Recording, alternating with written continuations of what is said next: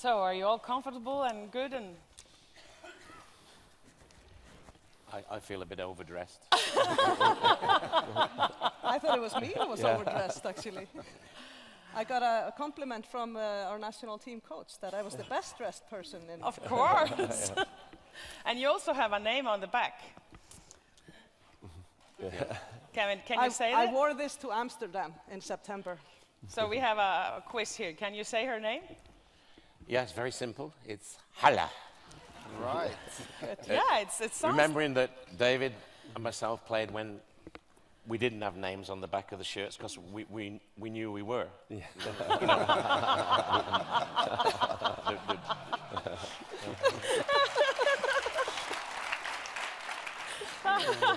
Okay, so if you lose yourself, Halla, you at least you have your name in the back now. Exactly. Let's start this. We're talking about team building here. And we have, as you can see, our panel, we have experts from the football field, but we also have experts from the business field. A little bit, let's move from the football in towards business. So Kevin, sorry, David Moyes, you have an extensive experience as a football manager. Mm-hmm. What are the key points in building up a strong team, in your opinion? Well, first of all, I'm a football man, and I didn't think I was a businessman. Okay. Until I went into really serious football business, when you understand that you can't just be the football coach and the manager, which I want to be. I want to take the training, I want to be involved with the football, watch the games, but there's another side about managing up the way, about managing with the directors, with the chairman or president, whatever it may be. And I had to learn that very quickly as a young coach, that it wasn't about just the things I wanted to do. So just a couple of examples I got very early on were from really good men who gave me good advice at a young age, and I followed the plans, I followed their thoughts. I had to take notes regular on all my staff. Every 3 months I had to evaluate all my staff. So after 2 years I had an evaluation of all the players and my staff, and he would look at it. He also used to tell me, David, only buy young players. And I thought, but I want a big O, I want an old one who scored me 30 goals. He says, David, always take the young ones, because you will have resale, you'll have money. So from me being, I would say, not a business person at all, starting your team from the basic, from the bottom level, I got simple good advice from a very good man, and I used that advice and I still use it today. So building up strong team from the scratch? From scratch is very difficult for MD, but it comes from being a strong leader, having a focus, a desire. And I was very driven in my job to be as good as I could be when I was younger, and still am. But I think that then will filter down through your business and through your club. Okay, thank you. Kevin, you have an amazing experience, and I know some of the boys here, they have actually a man crush on you. Pictures of me. They've got pictures of me on the wall. That's a bit corny. Probably cheaper than wallpaper, I guess. Some girls too. Some girls too. That's good to know. Thank you. Just helping you out here. Can you give us some insight on the role of the team leader in different and a little bit in different roles in the team? Yeah, I mean, the thing where we can connect with business, which is what today's all about, is that people think football is just a game that you play and things happen, but there's a lot of decisions, a lot of things that you have to do that like David said, you know, there's no university to go and learn to be a football manager. You know, there isn't. You can go and take the coaching courses, which you've done here in Iceland, and that's why I think we talked about it on the first panel. 20 years of investment or 15 years of investment has got you where you are now. The people in those days made decisions. And, you know, we're slightly different to business, aren't we, David, in that, you know, we go in at zero, but it's never really zero. When a manager goes into a football club, it's because that club is usually having problems. So you're going into a bit of a crisis. So you become a firefighter. You have to quickly assess what you have around you. But it's the same as you have in your business. You have a lot of different characters. If you've got 8 or 10 people in your team, they're 8 or 10 different characters. You know, one guy might be strong at engineering. The girl might be very, very good at organizing. And it's how you pull those things together. And I always think in football terms, every team I played in that was successful, the Liverpool team, the Hamburg team, the England team for a little while, and even the Southampton team later in my career, we had one thing in common all the time. We had 4 or 5 leaders in the 11. Not 1, not 2, 4 or 5 leaders.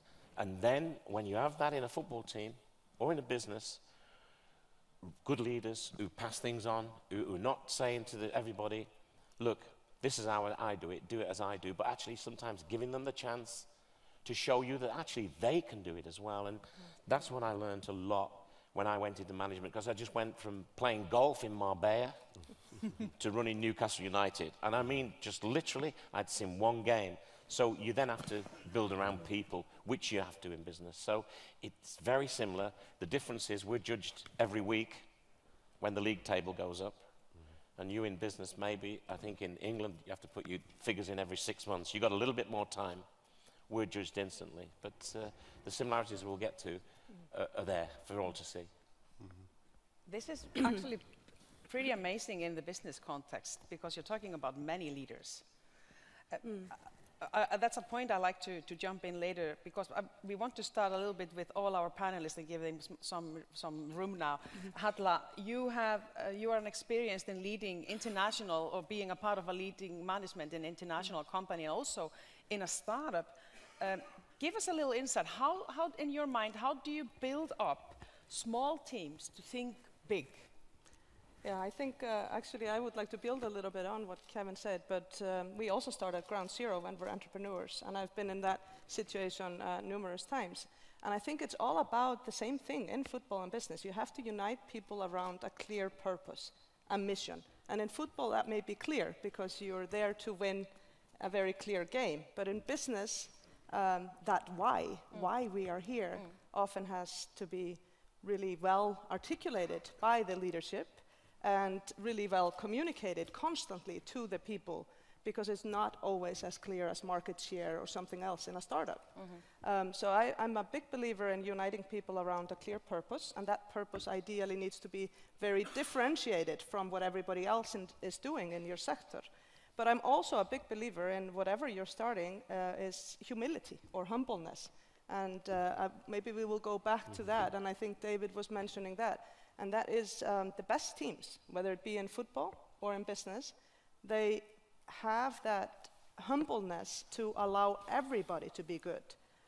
When you have teams where there are superstars who think and act like they are better than anybody else and are carrying the team and they are actually indispensable, I think you have bad teams. And I think my favorite stories from football are the Greek national team in the Euro 2004.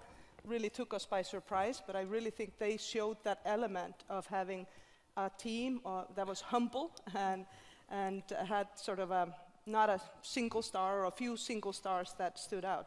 And I also would like to compliment our Icelandic national team for the very same quality, and I think they've done well because of that.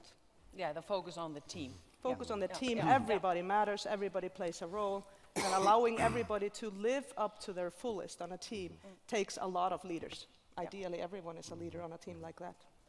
So, Andri, you are the CEO of one of the oldest and beloved company in Iceland, and you've been getting some amazing results. How have you been building up your team, and how important is the goal setting in your experience? Well, the background is a little bit, it's a company that was founded in 1913, so it has a long, long history. I joined the company in 2002. At that time it was turning over around maybe 3-4 billion kroner. Now it's turning over maybe 22 billion, so it's grown a lot. When I'm being asked, you know, what's the competitive advantage that Ölgerðin has, I say it's the corporate culture. It's the winning mentality. And that is the core element of every leader. It has to work with the people. It's not about the product. It's not about buying the best players. It's about, you know, working with their minds and creating the game, as Halla was mentioning. In business, it's not quite clear all the time, you know, why are we here? You know, are we just selling Pepsi, or, you know, what's the purpose here? So I often create and visualize the goals. For example, in 2006, I said, guys, you know, this time, you know, we are much smaller than the competition. The evil empire, the Coca-Cola bottler, sometimes we call him Evil Fell. That's Evil Fell in Icelandic. But anyhow, you create a clear enemy, and then you create and visualize the goal. And that was a very simple mission. I said, you know, when you're punching the keyboard, remember the button in the upper left corner, the ESC, the escape button, Egil's Star and Coke. Egil's bigger than Coke. And so every time she punches the keyboard, you know, okay, that's our mission. And we got that goal in 2 years' time. After that, you know, you had to create a new game. So what's the new game? Pepsi bigger than Coke. That's a massive mission, of course, with Coke being one of the greatest brands in the world, the most valuable. But we are still there, growing from 15% up to 43%. We're not there yet, but it's clear, you know, where we're heading. Winning mentality. Winning mentality, that's the core. Because when we are in business, because already we talked about the why. So when you have a business team together and you're asking, you know, why should we be getting so crazy in our eyes and in our minds and in our passionately blood to win towards a certain goal? And it's a little different from the football, because the why is probably pretty clear there. If we stay a little bit on this, how important in your mind is the playing around the core why and towards the goal? Because Andri, you said winning Coca-Cola or getting bigger than Coca-Cola, but then there are techniques to manage this. If we go a little bit to you, David, what is your view on this? Well, excuse me, I do think, one thing, can I just say this, you just said that they always try to be better than Coca-Cola. I was always trying to be better than Liverpool when I was at Everton. so I had, and actually, if you'd look, I think we finished above them in my last 2 years at Everton, so that was enough. But I think actually having the team, picking and choosing the right people who you can influence and who you can trust and won't let you down, gives you a chance for you to develop. And because being the leader means that you want to be involved in everything. But there has to be times when you do delegate and you pass things on. And as well as that, you want them to take some ownership of it as well. So, for example, Kevin talked about the leaders in the team. You found out who the leaders were. You gave them some responsibility. Go on. So football has got that, but business, I'm sure, you have to have the same in your business, where you've got people you can trust, which will allow you to say, I can take it on, I can trust the people to do that, let me try the next bit, let me try to get to the next level. And I, over the years, have found that picking the correct assistants, people to work around you, I think is really important. So it's people, people, people. I think also the word you use all the time, we've all used it, is trust. Yeah. And it's such a small word, you know, and when you look at it, T-R-U-S-T, they're all joined together in the alphabet, in the English one anyway. I don't know about yours over here, I'm still trying to learn the language. But that is the key to any successful business, that you trust the people you're with. On a football field, when you're a player, you have to trust in those guys you're playing to give you the right ball at the right time, to look after your back when you're in a difficult situation. As a manager, you have to have the same trust. We talk about leaders. Leaders, actually, really good leaders, they don't dictate to people, they show people by the way they do it. That's what we learned at Liverpool. That's why we dominated Everton for so long, David, all those years. Before you came. Because a guy called Bill Shankly, you know, we didn't learn football as the main thing at Liverpool. And it took me a long time to realize this. We learnt about life. You know, if you threw the jersey on the floor, one of the guys would say, hey, pick that up, or Betty's got to do that, you know. Bill Shankly said, if I was a road sweeper in Liverpool, I would want my road to be the cleanest. You know, in other words, if you're going to do something, guys, do it properly with all your heart. And those are the things you learn. Football was just a game we played. But what we learned in life, you know, do you realize how lucky you are to play for these people? We did. We were privileged. And so when you build things like that, your boys become men. Your leaders go because they get old. They have to retire, sadly, at 33, 34 in our game. If you're lucky in a goalkeeper, maybe 40. But then the other leaders come. And that's when you know you've got a great club, because it's the attitude right throughout. You know, they're coming along. They're not just saying, oh, well, John Terry's gone at Chelsea. That's going to collapse. Who's the next leader at Chelsea? That's what I want to know. What has he left and the coach has left, all the coaches they've had, behind? Because that's why I think this year Leicester have won the league. They've been fantastic and so well organised, and all the others have almost fallen out with themselves, you know? And it's a fantastic thing, and that's why I'm working out for Iceland that you're going to win the Euros. No, a really simple theory, dead quick. You know, when Denmark won it, they didn't even qualify. Yugoslavia had to pull out, so they went off the beach and won it. That was in '92. In 2004, your favourite team, Greece, they won it. And we're 12 years on. Iceland are going to win it. I don't know how, but you're going to win it. So guys, have you bought the tickets? It's every 12 years. You put me in a real dilemma because I have tickets to all the games, but I'm running for president. So now I might just forget the presidency, because this is more important. This is a once-in-a-lifetime opportunity. I think you're right. I'm actually going to at least see Portugal. But I have to build on what you just said, because I think you mentioned something very important for football, for business, and for society. It's called trust. And everybody knows when it's missing that nothing works. And I think, and unfortunately, we know that in Icelandic society today, but on our football team we have it. And I think, so you mentioned the why. We've all said you have to know why you're here. And then Andri mentioned the goal. We have to know where we're going. What keeps us on that route are principles. And I think that's what you're talking about you know, the principles and the values that lead the way. And I think those are so important ingredient in any successful team, because even if you know the why, and even if you have a very aggressive goal, if you're willing to get there any way you can, just to win, that's going to be a short-term strategy. A long-term strategy is rooted on principles, and I think, you know, are you going to bite other players is a question you'd ask in football. Are you going to be a good corporate citizen, you'd ask in business. Are you going to take responsibility for society that you operate in and for the environment that you work in general? So I'm sort of for profit, people, planet approach to business and to anything, meaning that I think you can't just focus on the goal, you have to focus on the why and the principle that keep you on track, and that's how you build trust.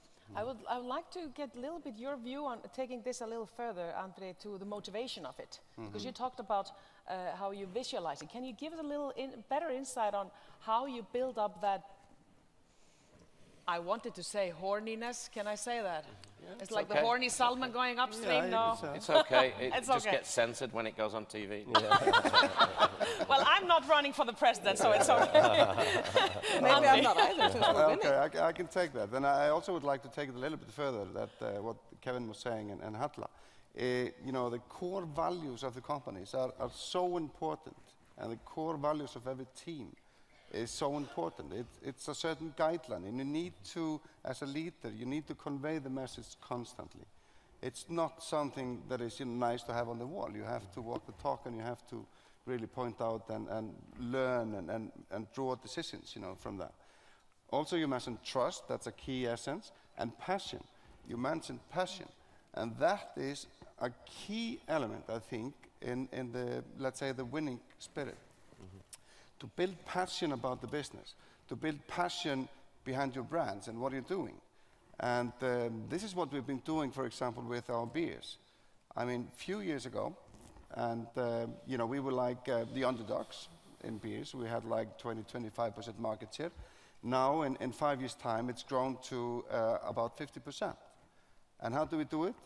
By creating, you know, the passion and the ambition, and to visualize the clear goal, that was ESB, which means ales bigger than beer. And we kind of, you know, we visualize it. We make logos out of everything, you know. And, you know, as soon as I mention ESB and show the sign, everybody knows, yeah, we're going to be the biggest in beers, and we have the passion. And that's the way, we do it. We try to have, as many visual goals as we can. We are implementing now visual management. I divided all my 400 employees into teams that meets weekly, and they have their, billboards, they have visual management. So I strongly believe in, conveying message not only by words, but also by having them directly in front of them. Thank you. And this also comes back to what Senor Calderon said this morning about what we saw in the Madrid, the little hidden messages. It's very visual, so it comes into your mind. Taking this a little further, we're talking about the why, the goals, the motivation, management style. You're the expert, aren't you? You. A lot of Man United supporters would say no.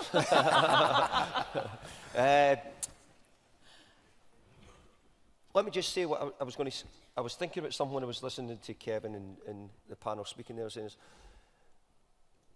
the biggest thing for a leader is to be honest. We're talking about saying is to be honest, because staff like people who are honest. No, they don't like people who tell untruths or don't tell it straight. But let me tell you, there's a great saying about honesty. If you're honest, you will be disliked. So you cannot be honest and not be disliked. And I try to take up my management style was to be as honest as it was. But if there was a player who wasn't good enough, or if there was a business colleague who wasn't good enough, you either had to tell them, it was up to them to correct it, fix it, do what they had to do. If not, then they had to move on. So much for us being nice, but as we said, we need to win. And the only way I'm going to win is by getting the best team, and eventually I'm going to have to be honest, which means I'm going to be disliked somewhere along the line. And that's what I found in my management style, that I would be honest, but it probably meant quite often I wasn't going to be the most favourable person. And it wasn't a contest of being the most popular person at the I think there's a close thing there, though, between honesty and respect. I think players, which we know best, they sometimes don't mind you telling them the truth. In other words, you put them in the picture. Sometimes as a manager, as a leader, you definitely have to tell white lies.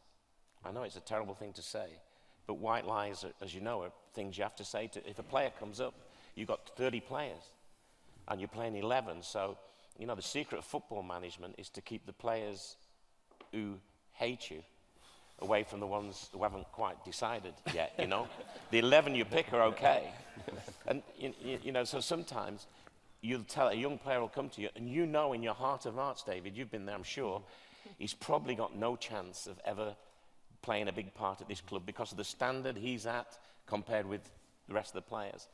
When he comes to you, and he asks you the question, have I got a chance here? What do you say to him? And this is where, you have to really work it out. And you always have to give him something to hang on to, because he just might, with the rejection, it might give him a spur, because rejection is probably one of the greatest spurs in life. All the great players have been rejected. There's no doubt about that. All the great leaders have been somewhere and told, you're not good enough. And it's the ones who take that rejection and say, you know what, I'm going to prove you wrong. They're the ones. So rejection, tough as it is, sometimes telling the truth, David, you're right, but sometimes masking it and just giving that guy, that kid, that little bit of hope and opportunity that he can jump into is fantastic. And it happened to me. I got turned down twice. And I went back to my school, and the teacher said one thing to me I'll never forget. He said, right, Kevin, concentrate on your studies now, because you're never going to be a footballer. That was the best. I've been looking for him ever since. I think he's dead. But I want to thank him, because he didn't know it, but he really inspired me. He really made me achieve a lot. So, it's all those things in management. It's not black, it's not white, it's everything, management.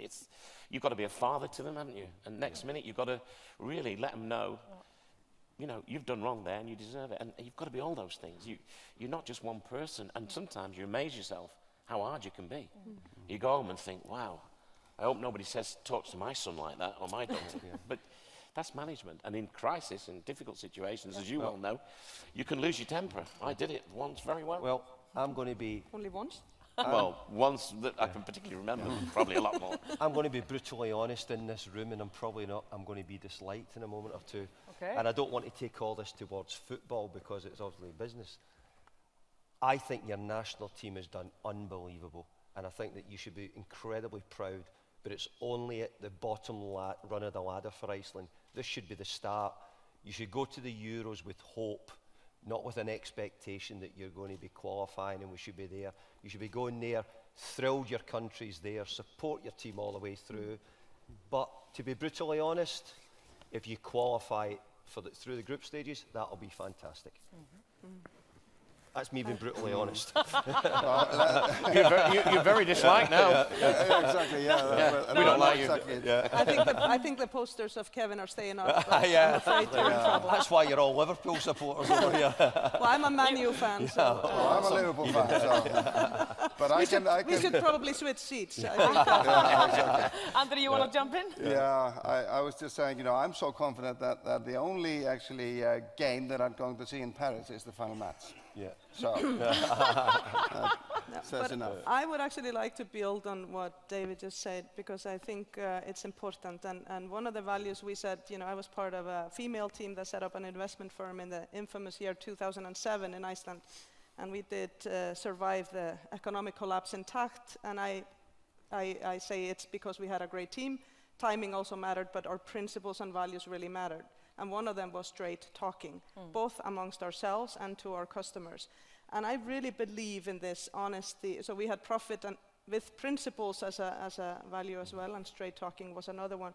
I really, really believe that when it comes down to being a really good and respected leader in the long run, it is about straight talking. And I also believe that when you tell people you're not going to make it, it can be the greatest motivator. So I don't really believe that I think it's false kindness to lead people on, to think that they are something they're not. So I think the best thing a leader does is tells people, these are your strengths, work from your strengths, but these are some reasons that, I don't see you in this key team now, and that needs to change if you want to make it into that team. Andri, now you're the big CEO of this couch here. A little bit from that point, talking about honesty in leading, how do you see it? I see this as very important, and also not only as a leader you have to be honest, but the whole company has to be honest, and it has to be humble, and that's why, for example, we took CSR, like corporate social responsibility, very, very seriously. And we took it from the standpoint that it was not something to hang on the wall, It was not only joining the Global Compact by the United Nations, it was actually about reinforcing it into the DNA of the company, that everything that we did was thought about, and we considered the society and everything we do. And there was a lot of decisions we are taking every day that are taking, from this perspective. Yeah, and linked into it, yeah. Exactly. Yeah. So you're living it. And that's also part of creating a team with strong motivation. It's to open their eyes, for this. Honesty has to go all the way through. It's not only about persons, it's also about the corporation as well. Flying through the whole thing. Yeah. Before we have a few minutes at the end of this session for Q&A, so guys get ready for some questions. We will have 5 or 10 minutes. But before we go into that, because we have a room full of people here who are all business people, but football fans, I would say. So if I ask each and one of you, what can you give them for a takeaway as we're talking about building unique team? And we start with you, Kevin. Well, you can't build a unique team without putting a lot of thought and effort into it. But what I try to do, and this is all I can talk to you about, when I went into Newcastle, I hadn't seen a game for 3 years, so you go in and you assess what you've got. That's the first thing. And you look at the people who you can build around, and you find them very easily in there. And from that point on, then you must invest as much and pass on as much knowledge as you can. They want direction from you, which is very important. You know, I think you said in your little bit there, if you don't know where you're going, that's where you'll end up nowhere. And once you start to get it rolling, and I think just towards the end of the last debate, we saw it. You've had success here in Iceland now.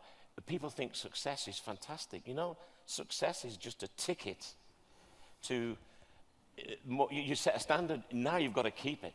You know, so when you take a club up from the championship, as I did with Newcastle, you know, there's two things you can do. If you ever hear anybody say to you, in a football club certainly, a chairman says to you, we're going to consolidate now. That is a word that should be banned, because consolidate means you're not going to go anywhere. It means you're going to stay where you are. And I said to the chairman of Man City, and that's why I left, he said, we're going to consolidate now. We got up, we got to 9th, and we needed investment. And he said, we need to consolidate. The minute you consolidate in the Premier League or in a business, you don't stay. That's what people think, you stay there. You don't. The others jump over you. You know, the ones that are sharper, the ones that are just doing a little bit harder work, they're a little bit more mean and hungry than you are, they jump over you.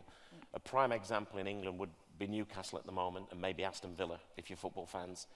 Can you understand how two teams like that are going to go out of the Premier League? And teams like Bournemouth, with 11,000 people, teams like Watford, it doesn't make sense. It wouldn't make sense in any other business. But if you get it wrong at a football club or a business, the rot sets in quickly. So as leaders, and that's what you people are here today, looking for some little bits of things that just might spark you, I would say to you, honestly, invest in your people and trust them. Sometimes they will surprise you at how good they are. You know, you think, wow, I never gave him a chance. I never saw that in him. And if your people move on like it, from your coaching, David, a lot of your people have, if they move on to do jobs of their own, you've done a very good job, because you've helped them go and take the next step for them, which is right, which is advancing their lives and their careers. So that's what I think leadership is. Thank you. David. I was going to say, building team spirit. Look what Iceland have done. Look at the national team. Look at Leicester City. And I'm going to draw a comparison with Ramon Calderon at Real Madrid. Real Madrid have never really looked like a team that have got fantastic team spirit because of the Galacticos. But what they do have over the years, of people from the base of Madrid, the heart of Madrid, you know, the people at the club who've sort of kept that.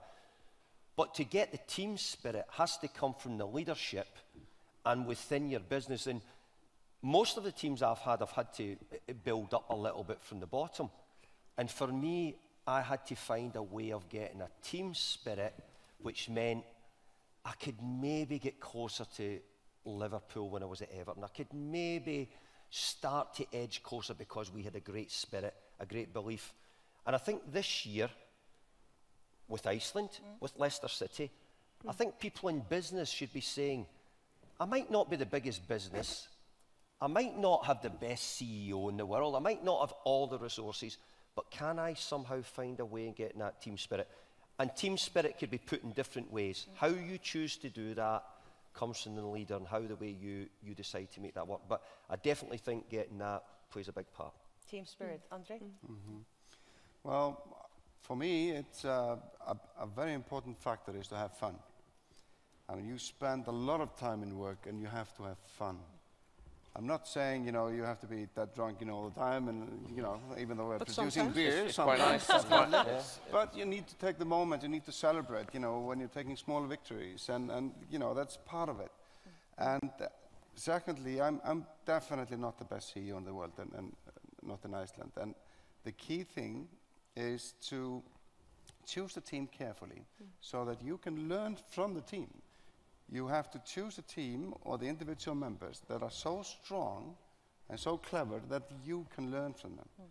I'm trying to be a better CEO every day, you know, by extracting their knowledge and, you know, getting their feedback, because they are sometimes brutally honest with me. And they just tell me in the face, Andri, you're really fucking things up, you know, you should not be doing it. So that's key for me. Okay, thank you. And Halla? I'm going to agree with team spirit, you know, hence, and also having fun, so and not taking yourself too seriously. I actually can relate to one of my early management experiences because I managed a soccer team in the south of the USA, Auburn University in Alabama. That's how I got through school. And it was the men's soccer team because they didn't have women's soccer at the time. And I think I want to go back to the fact that when I got there, they had two stars, you know, somebody who ran really fast and another one who was very good at scoring goals. And this team didn't work, so I started my first export business from Iceland and or import business in the US and started bringing in Nordic players, UK players, and sort of building the team very deliberately. And it really wasn't until we had sort of a team of equals and were humble enough to recognize that it wasn't about having, you know, the great scorer and the one leader on the field. It was really about building camaraderie, team spirit, and it was sort of a long-term strategy that we started winning any games. And I really believe that deliberately building a team and looking for not just skill, but the heart that people have in it is the key to success in football, business, and in society. Perfect, thank you. So guys, we have few minutes left when we are open for questions. And we have some, I'm trying to see here. We have some microphones in there, 2 or 3 questions, and I think we will take them all together and then let our panel answer. Any hands up? One there. Down there. It's a very quiet audience. One down there. Where? Yeah, just down here. One down there. Okay, Mike's they're running. not here. Please introduce yourself and have Yeah, hi. Hi. I'm from Spain, but I live in. You hear well? Yeah. Bienvenido a Islandia. Okay, gracias. I've been here 10 years in Iceland so far, and in this time I have created a company that I manage, also a small football team, and also a small fan group for Atletico Madrid supporters in Iceland. And I have a question that I think it's good for David maybe, because he has played recently against Atletico Madrid. And we are talking a lot here today about having like not only one leader, but the importance of the whole team, the whole group. It's very important. And even if you don't have the best resources, or in this case, the best players, you can always achieve what you want. Also, like we have this year, this message in Spanish, it is like, si se cree, se puede. If you believe, you can. And we have been like fighting a lot in the last years. And now we are, for the second time in 3 years, in the Champions League final. And I think it's, we are here talking about Leicester and Iceland, but this is also a clear example. So I think it, that was just a question for David. You think this is a clear example, Atletico Madrid, of that we are talking here before? Thank you. Yeah, I do, and you know, I just don't want, there's a lot of business people here, but I'll quickly answer the question in football. Atletico Madrid have done incredible. And Atletico Madrid, like, there was a question earlier about the style of Icelandic football, and sometimes it's a little bit difficult to answer. Atletico Madrid are completely different from natural Spanish type football. All we talked about a little bit was the Spanish style. Well, Atletico Madrid are different, a little bit uglier in what they've done. But what they've achieved over the years, on the verge of going out of business, they had no money, what they've done, and they have found a leader in Diego Simeone who's near enough the perfect fit for that company, for that business. And they also have fantastic players now as well, because they've developed through the years. So you're very lucky, because your team's been in the Champions League twice, and maybe they're after revenge against Real Madrid this time, after losing a couple of years ago. Are you dying to get in? Yeah, just to add, they're also the perfect example of a team that sell a star, but someone else comes in, and it's like they never lost anybody. And that tells you that as a group, as a team in this case, it works. They're not relying, yes, you might score the goals, yes, you might be the guy who's got the tricks to open the doors, but you know, if you go, we'll replace you, because we've got enough around you. And the other teams that struggle, that haven't got that, when the top player leaves, it crumbles. It's built then on, really, on 1 or 2 players, and you must never do that. Liverpool, as I said to you at the start, You need 5 or 6 in a football team. I don't know how many you need in your company. The bigger the company, I don't know whether you need more. I don't really know enough about that. But certainly Real Madrid, as David said, is just a great example of a team that nothing affects it. You know, life goes on. Torres can go, and then they'll lose Griezmann this year probably. I'm sorry to say that. Lo siento, pero you're going to lose him probably to one of the big clubs. But you'll just replace him, and you'll still... And you should have won the European Cup the other year. You just had to put a man on the post, and you would have been there. Last minute. Thank you. Any other... we have a hand up there. Please introduce yourself and... My name is Peter Blöndal. I'm just curious. I would like to hear from Keegan and Moyes maybe. Why are all the most expensive teams in England doing so badly? Apparently it isn't enough to have expensive players.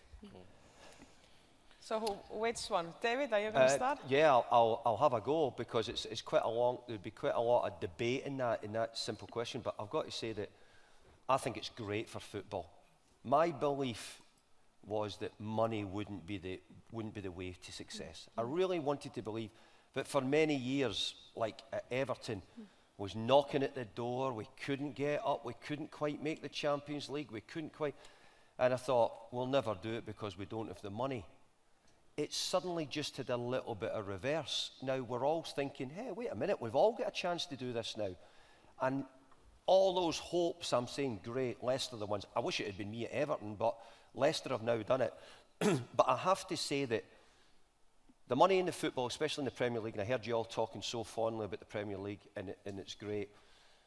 Sometimes there's not much difference now between a £50 million player and a £20 million player. And you want to know, all the bottom teams in England can buy a £20 million player nowadays. They maybe can't buy the £50 million one, but there's not an awful lot of difference. The great stars in the world, we could all name the 5 or 6 top players in the world, are of course at a different level. But below that, there's not much difference between someone at 50 million, 20 million, and that's why the Premier League is so exciting, because you can do that. And it's answered that as quickly as I can, but for me, the glory is really that money isn't the success to everything. Okay, Kevin? Yeah. Pretty similar, really. I just think, there's 2 ways to have the biggest building in town. You either build your own up, or you knock everybody else's down. And for years in England, the big clubs, look at Man City, for example, who's a club that I love. I've managed for 4 years. They go and take players, and they don't even play them.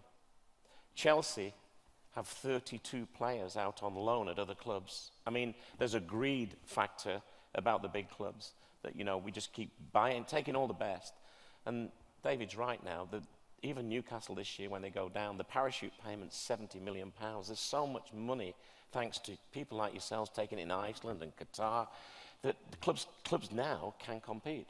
I think Spain's a bit different, where our friend's from, because it's changed this year, but for years, Real Madrid and Barcelona shared it out, and the others got about 20%. I think that's changing, and that'll help Spanish football, because you need more than 2 good teams. That's why the panel before said we like English football, because anybody can beat anybody.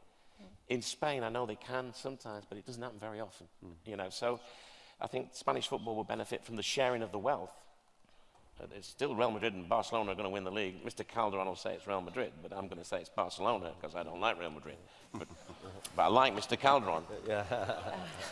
Thank you. I want to... Can I just add one sentence? I want to like to give both of you, Andri and Halla, final points now to jump into this before we wrap this up. I think I just want to say it in one sentence, and to respond to Peter's question. The empty pursuit of more has left few teams, businesses, or societies intact long term.